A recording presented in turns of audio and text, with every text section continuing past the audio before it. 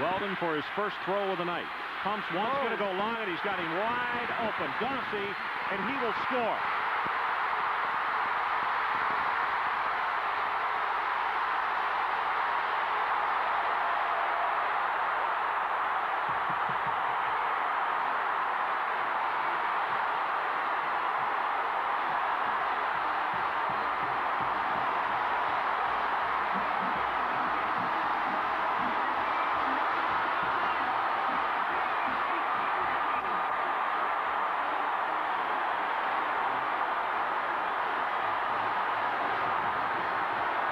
"76 yards. What a start, Gary."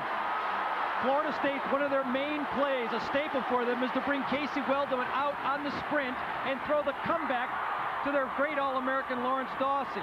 This time they baited him, went out and up, and got the big touchdown to start the football game. Richie Andrews knocks it through. It's 7-0. Casey Weldon comes outside. They've thrown a lot of comebacks off this play. This time he pump fakes it and goes long, and they hit the home run ball in the first play. There he goes out, stops a little bit. You see the flat by Will White coming across flat, across to the safety, and there it is, right in stride to Dawsey, the All-American receiver, and 7-0 on 2 plays.